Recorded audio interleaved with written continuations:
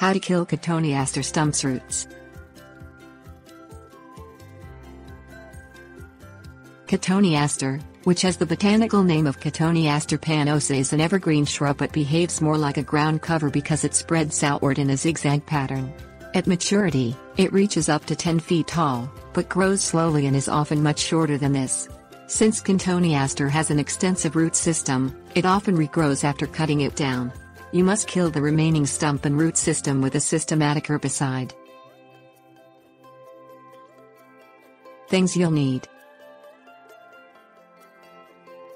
loppers or hedge trimmers, bucket, herbicide with triclopyr or glyphosate, cooking oil, paint stirrer, foam paintbrush.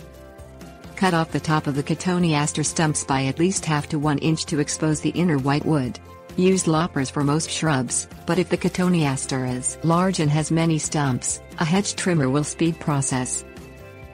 Fill a bucket with 1 cup of an herbicide containing the active ingredient triclopyr and 3 cups of any cooking oil. Stir the mixture up with a paint stirrer to combine the two well. The cooking oil acts as a surfactant and causes the herbicide to adhere to the Cotoneaster stumps better. Insert a foam paintbrush into the herbicide mixture and paint it onto the cut sections of the Cotoneaster stumps until they are saturated and completely covered. Tips: warnings. Apply the herbicide as soon as possible after cutting the Cotoneaster stumps because delaying the application will reduce the effectiveness. If desired, you can use an herbicide containing glyphosate instead of triclopyr, but it is not always as effective.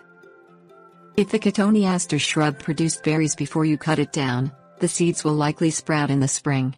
Remove them by pulling them up with your hands before they establish large roots.